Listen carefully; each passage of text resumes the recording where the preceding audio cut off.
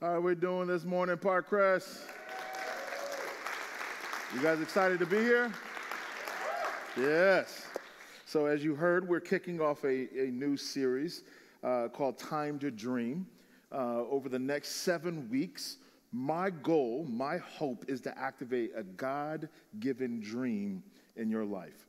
Whether that's a personal dream for you, maybe that's a vocational change or a dream or a ministry God is stirring up for you to create and launch.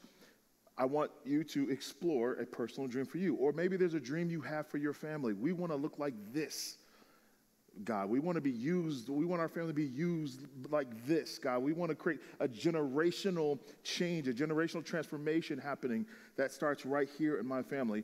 Whether that's a dream that you have for this church. What is your unique contribution to Parkcrest? How can you serve in your unique giftings, right? Or what's your dream for the city? So how can we reach people that are far from God, that need the hope and love of Jesus Christ? That is all going to be explored over the next 7 weeks, and I'm excited for this. I built this series based on a book by a person you may have heard of, Rick Warren, created this book called Created to Dream. And in this book, he outlines 6 phases of dreaming. It's a process of dreaming, whether that's a little dream or a big dream. Every single one of us goes through all 6 of these phases, and it goes as follows.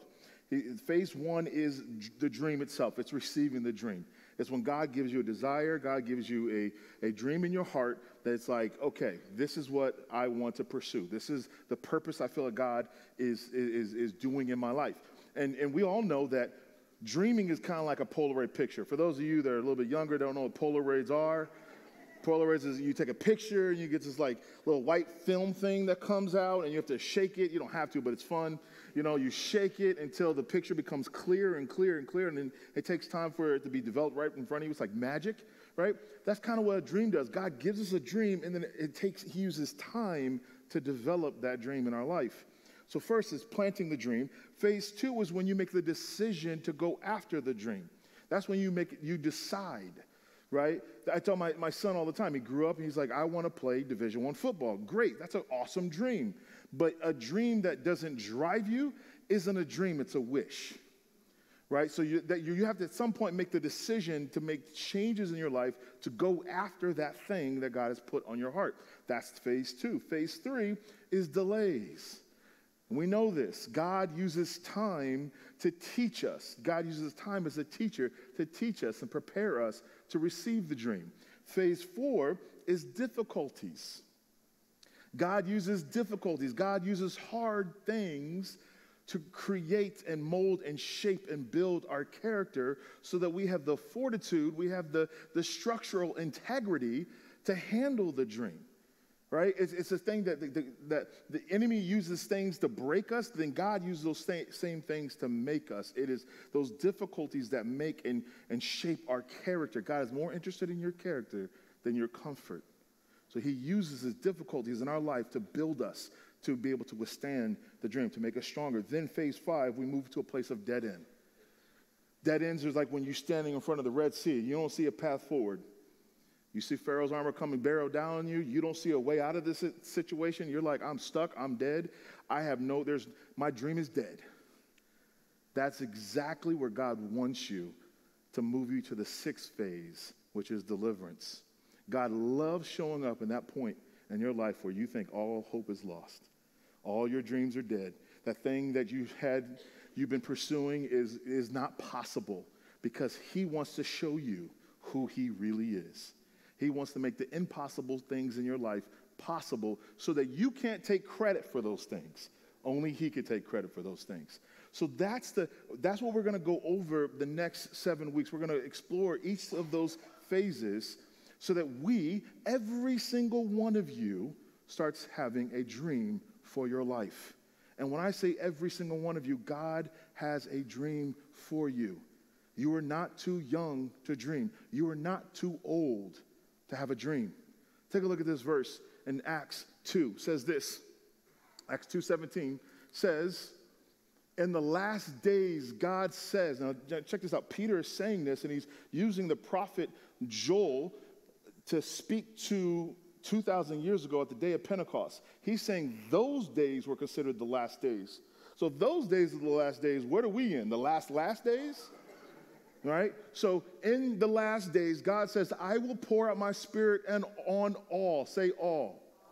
I will pour out my spirit on all people. Your sons and daughters will prophesy. Your young men will see visions. Your old men will dream dreams. He says all people. He says sons and daughters, young and old. I think he checked the box on everybody.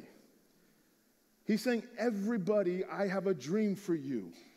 I want to do something miraculously in your life. And the whole point of having a dream is I want to grow your faith. I want you to believe. I want you to take risk for me. I want you to do something that only I could do in your life. So every single one of you, I want to explore this dream with you. And I thought on Mission Sunday, I thought this is what we do every year. On Mission Sunday, we like to get you to sign up for mission so you can activate something in your life. And I thought it would be a perfect opportunity on Mission Sunday to interview some of our dreamers right here in our church, because they had a dream and they said yes to God, and God used them to do amazing things.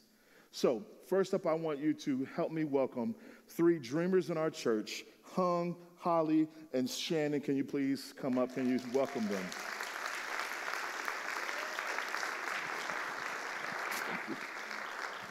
Thank you. All right. Thank you. I'm so excited for this, guys. I'm excited because I didn't have to do as much sermon prep this week, so that was good. But the real reason I'm excited is because I've gotten to hear their stories individually, and I'm excited for you to hear their stories. And maybe you're going to start to see some threads and some common things happening that maybe you're experiencing, because I guarantee they went through all 6 of those phases in order to be here today. And we're going to talk about that. So before we dive in, why don't you just give a really quick overview of the name of your ministry, your name of your ministry, and what do you guys do? I'm going to start out. Excellent. Hello, Parkcrest. For those of you who don't know me, my name is Hallie Wolf, and I'm the founder of His Little Feet nonprofit. Our mission is to share God's love and uplift youth that are facing homelessness with brand new socks and shoes. That's awesome.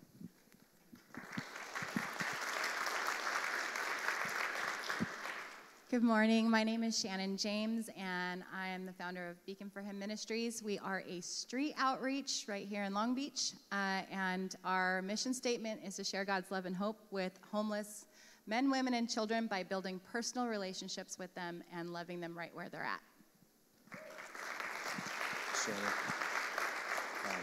My name is Hung Thak, and I'm the founder of Parable.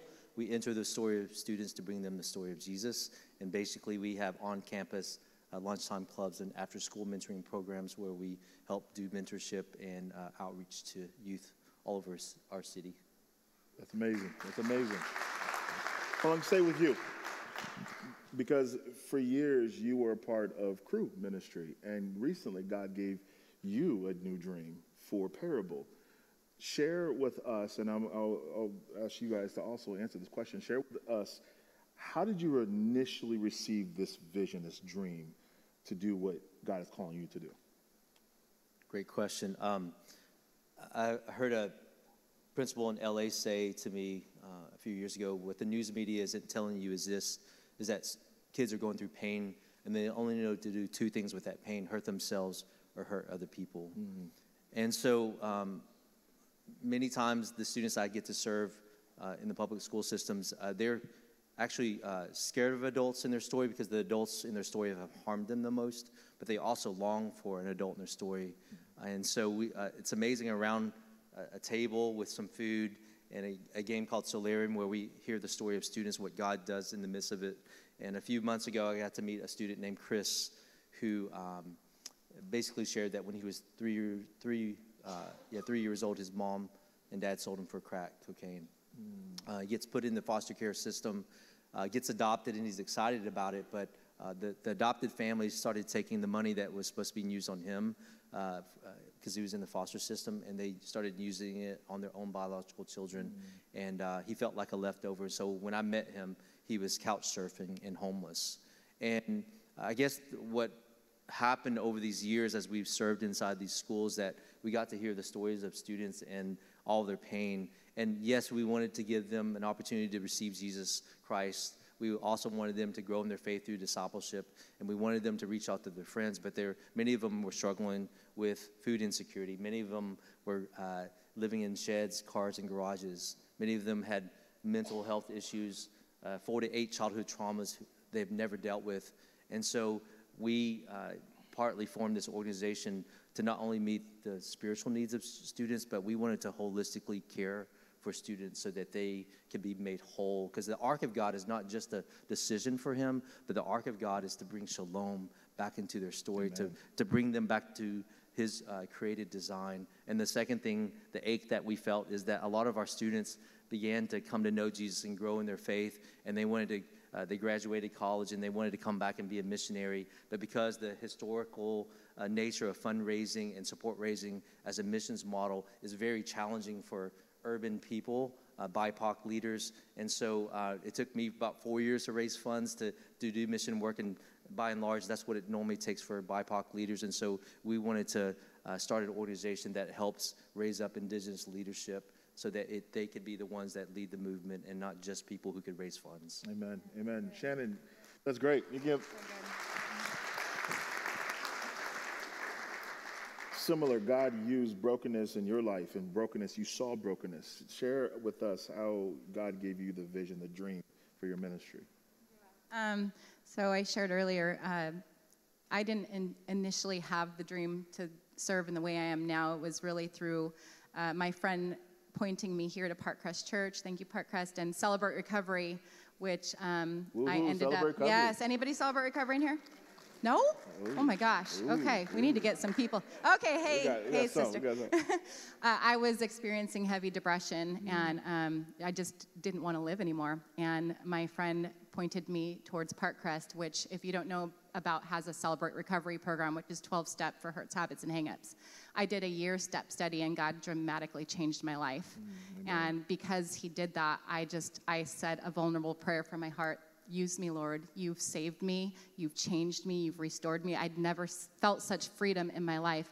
And I prayed this legitimate prayer to God, and I shared this earlier. Be careful when you pray prayers like that, because God showed up. He will use you. He showed up the same day. I prayed that in the morning. I went to work, and on the way home from work, I encountered a man on the center divider who was asking for help. We've all experienced this, and I gave him a couple dollars, and I rolled my window back up, and I felt the Lord stir my heart to talk to him. And I did. I talked to him, and he said that I could help him more, and he stays at Lincoln Park in downtown Long Beach. And I was by Lakewood Mall at the time, and I said, okay, I'll bring you some food. How about that? I'll look for you. I'll find you. And he said, if you do show up, bring a lot. There's a lot of people. And as I drove away, I was just so convicted that I wanted to roll my window up and keep driving. And God said, no, talk to him, that our God is relational, and that as we live in right relationship with him, he's going to lead us to that relationship with others. And so that's really the premise of how it started. It's so easy to be apathetic and just throw money at it and move on. And money, I'm sure, helps. But I love what you're doing. You're taking a step further and restoring dignity, right? I love that. Thank you.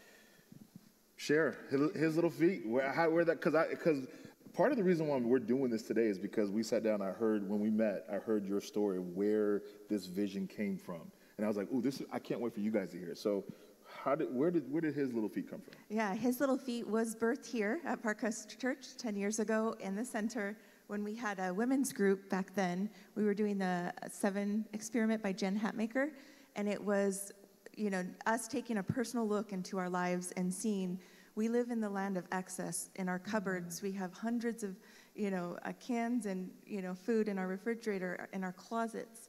And so his little feet started based off of the Lord tugging on my heart here at church, that there was a school counselor that came from Jane Addams Elementary to the Bible study, and she was talking about kids taping the soles on their shoes and rubber bands, holding them together. And I thought, in my city, really? I didn't know extreme poverty like this, besides in third world countries. And so that's when I couldn't sleep for 2 nights just thinking about it. And so I'm like, okay, Lord, I know you're doing something. So His Little Feet started with my 2 kids' shoes. I was a single mom at the time, going through a divorce, and my daughter was diagnosed with PTSD. And so it was hard times for us. It was hard times, but it's also hard times for others. And so it was during that time where the Lord said, are you going to trust me? And I said, yes. And He said, it's going to take over everything in your life, even your career. And so I thought, because being a single parent and the head of the household, how am I going to provide for my kids, let alone, this ministry? And so, but faithfully He has, faithfully we, my 2 kids are in high school now. They were in elementary. And we've served over 25,000 kids in our city since 2014. Wow. Wow. Wow. So I hope you heard a little bit the commonality in their stories, all of it being birthed out of pain. And some of you have extreme pain. And I want you to hear today that your pain is not wasted. God will not waste your pain. There is purpose in your pain. God is allowing this pain to activate, to stir something, to build something of great significance. God will not waste your pain. Amen. Clearly, right? Right? So, with that being said, when I was reading the phases of the dreaming process, where you first received the vision, now you're going through this process of going after that dream, make the decision to go after the dream, and then waiting for the deliverance of that dream actually happening. When I was talking about difficulties and delays, I saw all of your guys' heads like, yep, we do that. Yep, I remember those days. What were some of the difficulties and delays that happened in your guys' ministry? And whoever wants to answer this can. And what was the lesson? What did God teach you about that? In 2020, when all the stores closed down, Nike was a big supporter of ours. And so they would help us with all of our shoes for the year. And so all of a sudden we had 0 shoes. And we had this ministry and all these people were in need. And so we had to and then to hold an event to fundraise for the kids' shoes, that also no event centers were open during that time. And so the Lord just really walked me through, a sponsorship program. It's called the Soul Club. And every month, $45, a child gets a new pair of shoes. And so we basically transitioned the whole ministry during COVID. And now the children, pre-COVID, got used shoes, and now they get brand new shoes. Wow.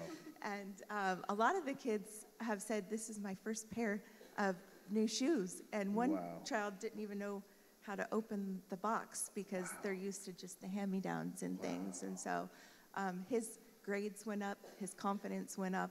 And so we just see, even through the rough times we all experienced during that time, God did something greater just by trusting Him. So.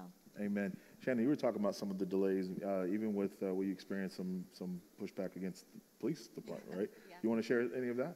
Yeah, just quickly, when we first started doing outreach, that man on the center divider led us to Lincoln Park, which is in downtown Long Beach.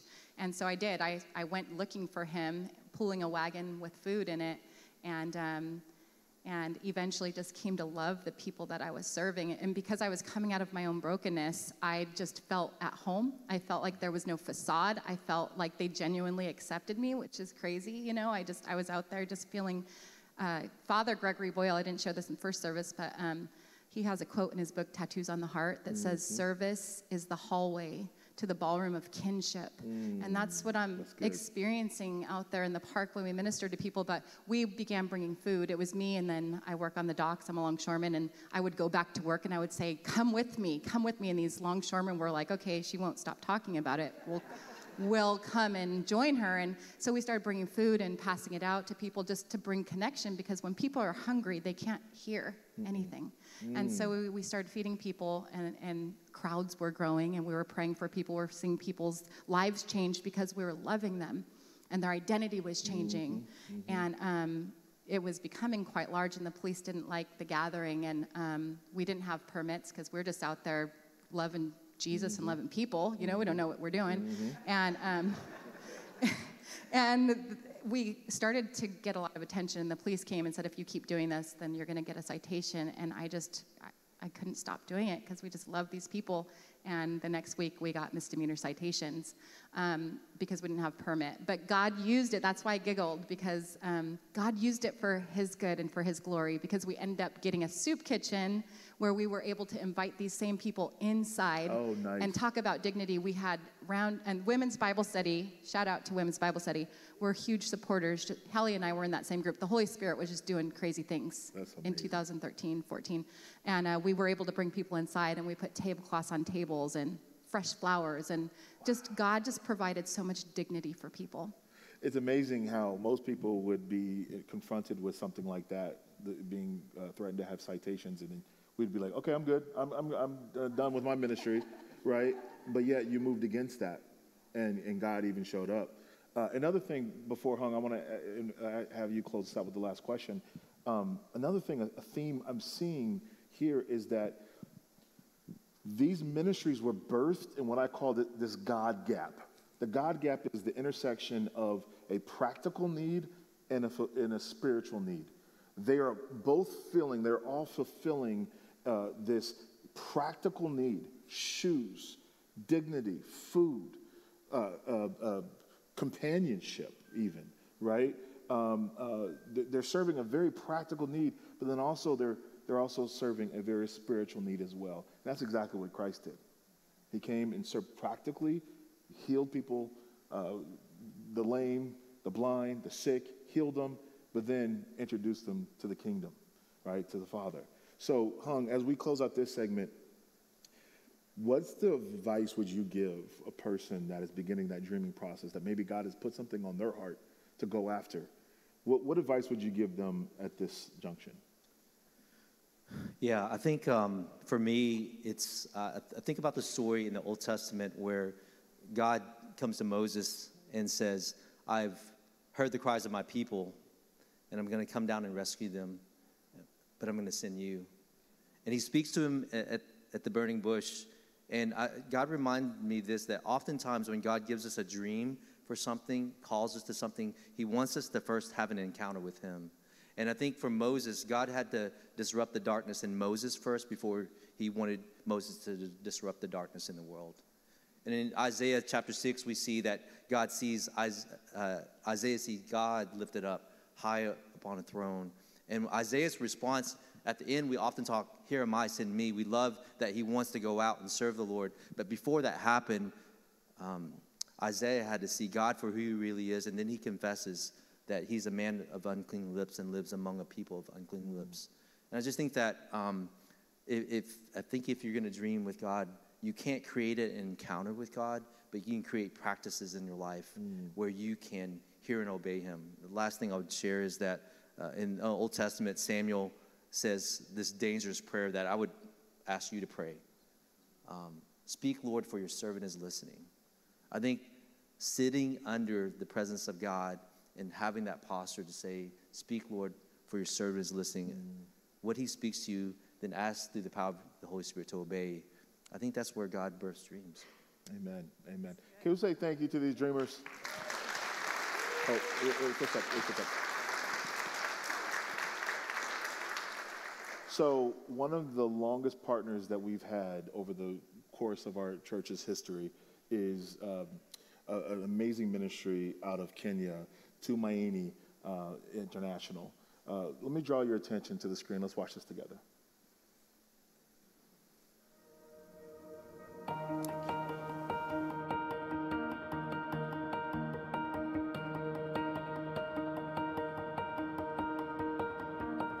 For Kenyan communities, Tumaini International sows the seeds of hope. When the AIDS epidemic devastated the country, founder Stanley Matunga found his calling, uplifting families through self-sustaining programs designed to support education, health, and the economy. Every day, Tumaini works to mitigate extreme poverty through opportunities created by Kenya for Kenya. This is Faith. She is 16 years old and attends the Tumaini International Girls High School in Massey. When she's not studying for her classes, she spends her time playing table tennis, writing for the journalism team, and dreaming of becoming a neurosurgeon. Faith is one of over 1,600 students currently sponsored through the Tumaini Sponsorship Program, a program that supports each child's medical care, food, clothing, and school fees. More than 1,600 students have already graduated from our sponsorship program and now serve the community or manage their own businesses. Our community-based organization models offer job training and development for skills, including greenhouse farming, tailoring, and more. This is Jackson. After his father passed away, he was connected with the Tumaini Sponsorship Program, allowing him to complete his education. He later earned a security contract with Tumaini, and today, he now owns his security firm and employs other Tumaini graduates. Across Kenya, we serve more than 30,000 primary and secondary beneficiaries like Jackson, partnering with them as they launch their businesses and empowering them to address their needs. Meanwhile, our community projects like the multi-purpose Parkcrest Hall and the Kilimanjaro Guest House serve an average of 50,000 people every year. Over in Machakos County, the Tumaini Medical Clinic treats more than 11,000 patients annually, some of whom are HIV positive or struggling with AIDS, need pharmacy access or lab work, or need treatment for injuries. We are currently expanding the clinic to a full-service hospital with outpatient facilities and a maternity ward. Thanks to the foundation we've established during the last 20 years, Tumaini looks ahead to a bright future, but there's still a lot more to do. Over the next decade, we plan to complete the hospital and serve 25,000 annually, support 70,000 more beneficiaries, and serve 100,000 people at Parkcrest Hall and Kilimanjaro Guest House. You have made our journey to this point possible. You have helped us change lives. Will you join our mission and continue to bring hope to Kenya? Tumaini International, inspire hope.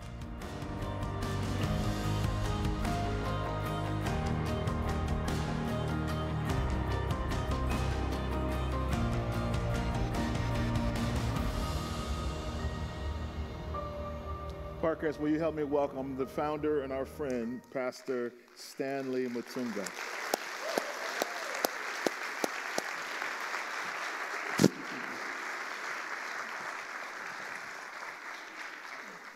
So I'm very excited about this. We went to lunch a couple months ago, and we easily just flew through 2 hours. So we could literally do this for a very long time. We're not going to do that to you.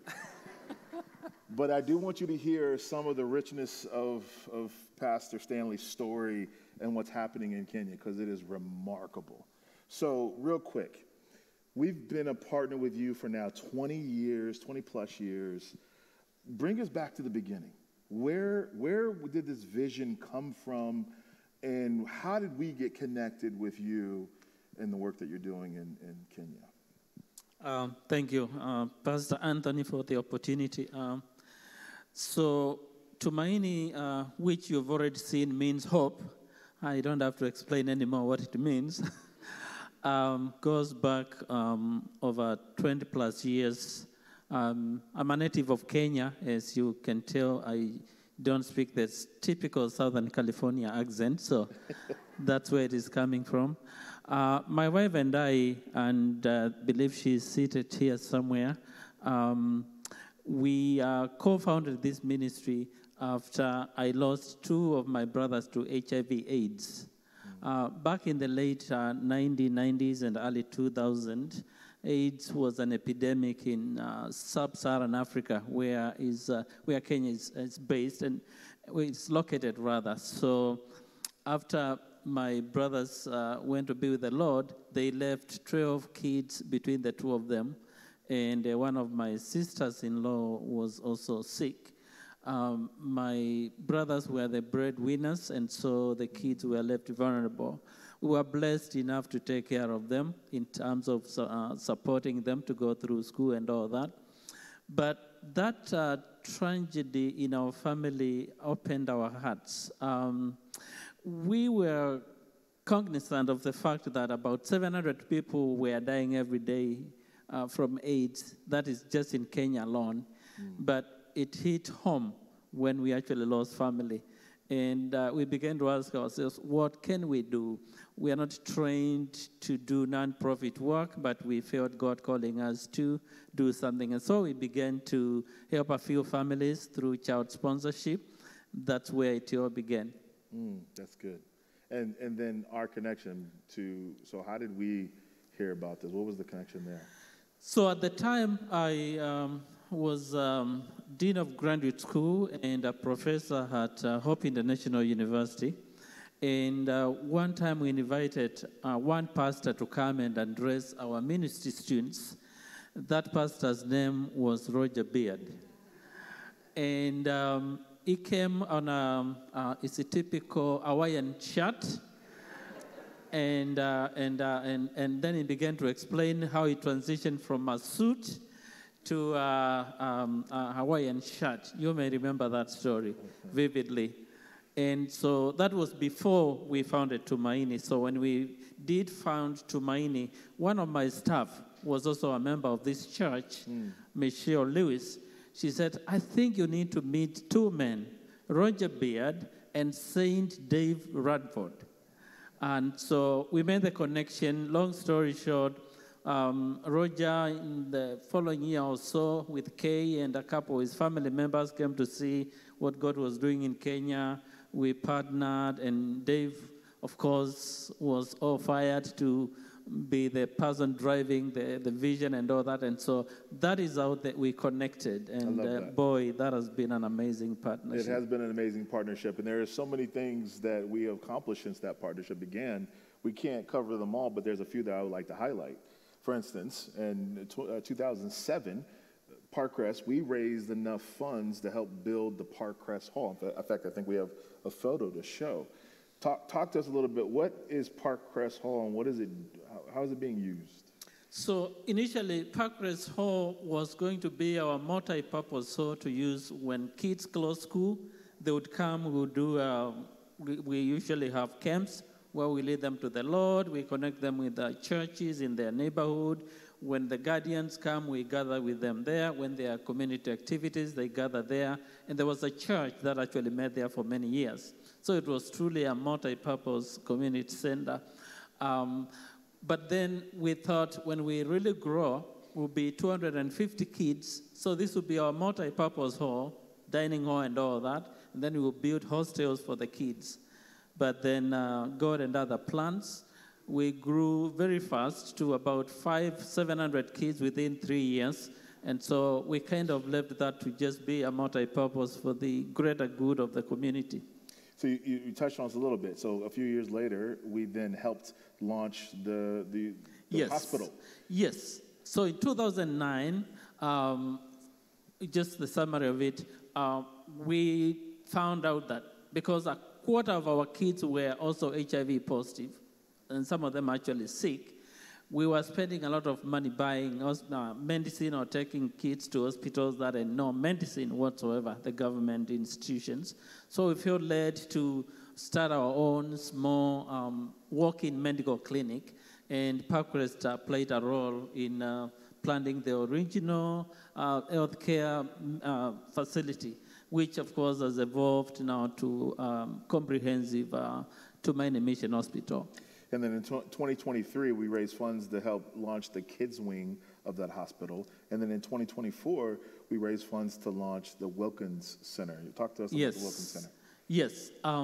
This summer, July actually, we had a team that came to Kenya from here, Parkcrest Christian Church, as well as Jared's wife, Shona, and their oldest daughter, to dedicate the Wilkins Center. What we've done over the years, we've grown from one small village to 7 counties. That's a large part of Kenya where we are serving now by God's grace. And one of the regions is a very Islamic area. And so we have, over the last 10 years, started ministry there, and Parkcrest has been part of that lately. And so you helped us buy a piece of land where we have built the Wilkins Center, another multi-purpose hall where we are launching our 7th campus. We plant churches, by the way. And it will also be serving as our medical facility before we can build a regional hospital there. It's also our after-school program venue. That's where we carry out our after-school program. Medical camp, when we do medical camps in that region, that's where we'll be doing. And boy, who knows what else we might do in that whatever you dream up. I love it. I love it. So a little bit about what you have done as a church family over the years. So since 2020, we have donated as a church $130,000 to this ministry in Kenya. And amazing, amazing. The other fun fact is 60 of our members has gone to Kenya to help serve and launch and dedicate these sites that he's talking about. And that's even including the COVID break time. So we had a few years that we couldn't even go. So 60 of you raised the funds and paid out of your own pocket to go to be a part of what God is doing. And as a result, here's some really amazing things. As a result, we've helped serve over 100,000 individuals. We have sponsored 1,700 vulnerable children. 800 of those were in elementary schools, 684 were in high schools, 99 were in vocational or special education institutions, and 144 were in university and colleges. So this ministry is impacting multi-generational, like many levels and many ways. So Stanley, help us close out thinking about the future. What is next? How can we help? How can we partner? What's the next thing that we're going to go after together in your ministry? We remain very focused in our 3 pillars: education, healthcare, and socio-economic empowerment. And I can go on into a lot of details with that. But the hospital that we've just completed building, we've not completed equipping. We are still purchasing equipment. And you, I think, mentioned that Parkcrest has already donated towards our pediatric wing. And that is something we're still hoping to complete this year, among other phases, but that will be a key one. But so many other things that God is doing.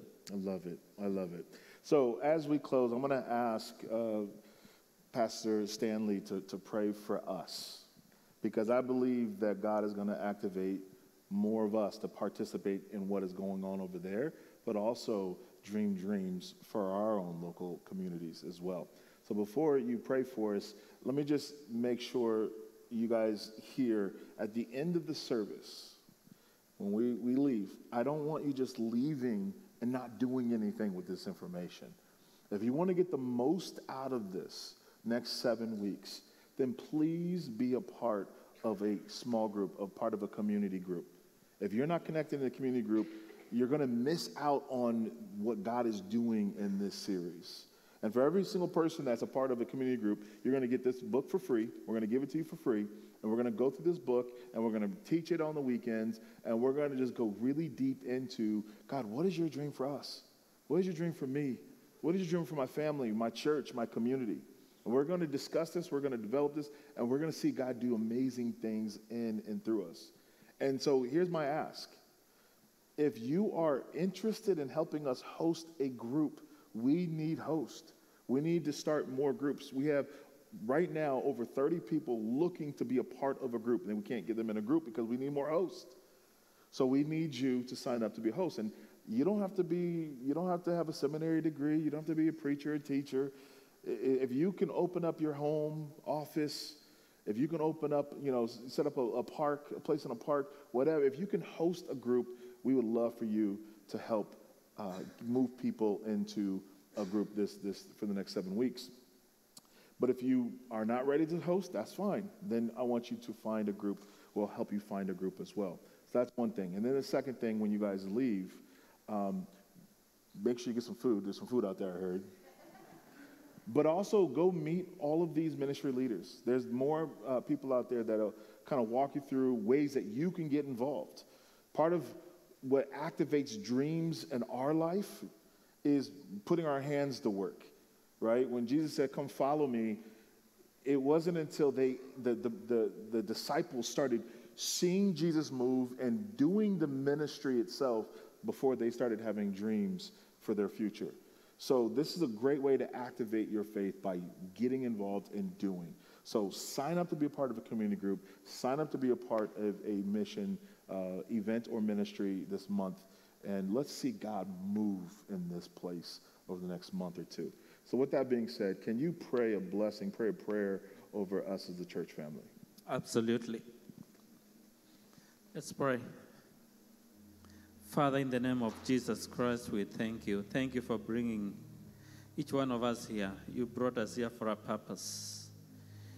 We have worshipped you through songs. We've heard your messages even through the worship leader.